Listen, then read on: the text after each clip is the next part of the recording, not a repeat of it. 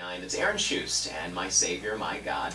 7:10, good morning. Dan here, Sally Barton here as well. And Sally, we've been talking this morning just about how amazing it is to see our community really pulling together. And I know you saw that even on your drive-in this morning. You know, my drive-in, I came past the memorial knowing kind of the pain that would open up again. And I was amazed. Dan, I had no idea how big that memorial had grown to, and even at that early hour there were people wrapped around the fence line still there paying their respects. And so yeah, it's very much still on all of our minds, of course. Oh, absolutely. Yeah. And so glad to see some guests in our studio this morning as part of this community support pulling together. Now, Pastor Tim, I'll bring you on first here. You're from Trinity Lutheran, and you're here with some friends this morning.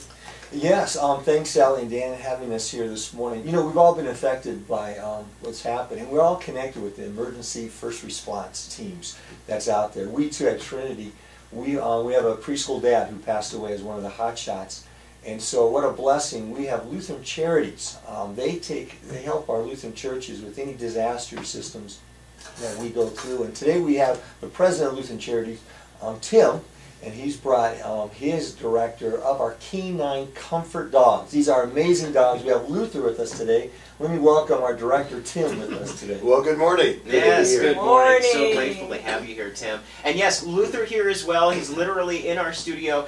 Tim, tell us a little bit about Luther. Well, Luther is one of our comfort dogs, and he has been at, gosh, every one of our major disasters. I think he's part of the Admirals Club in flying with that. But he's been in Newtown, Boston, Oklahoma, West Texas, all over wherever there's been a crisis or a disaster. He's one of our internal dogs that we have, of our total 70 dogs that we've placed out in 8 states. You know, I love that word comfort. Tell me a little bit about how Luther is providing that comfort. Well, all of our dogs are specially trained, but when you pet a dog, you relax. Yes. And when you relax, you talk. And people many times in their crisis situation will talk to a dog before they'll talk to a person.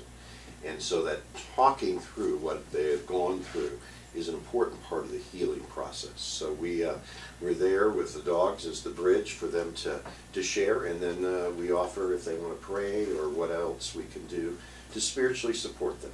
You know, Dan, when Luther walked in, our smiles came right back That's to a good our point. faces. Yeah, it's like, oh, look, Luther's here. So, yeah, it really is some incredible value here. Now, I also want to hear in just a moment as we come back how you're providing comfort, you're providing peace through the dogs, but you're also providing comfort and peace through the gospel for these families as well. So grateful to have our friends here from the Canine Comfort team and Lutheran Church Charities. We'll continue our conversation up next after Mercy Me here on Radio Shine.